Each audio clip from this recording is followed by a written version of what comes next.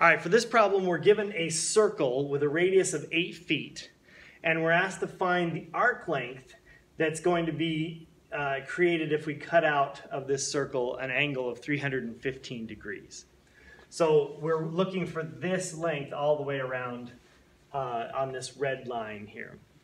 Okay, so the arc length, the formula for arc length is S is equal to R theta, where S is arc length, R is the radius of the circle, and theta is the angle, except that this only works if that theta is in radians. So we need to first convert this degree measure into radians.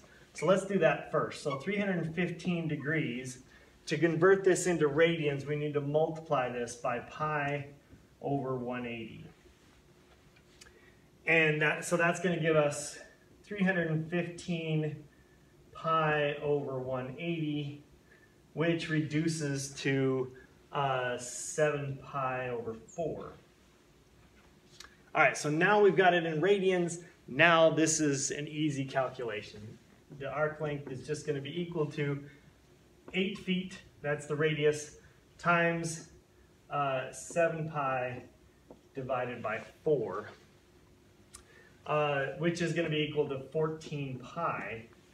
Now it says to round this to the nearest tenth, so I'm guessing that they want a decimal approximation of this answer.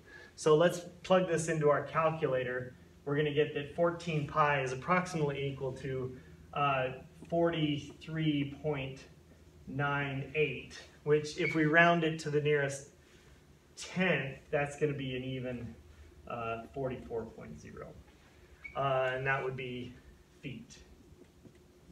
So 44 feet all the way around that arc length.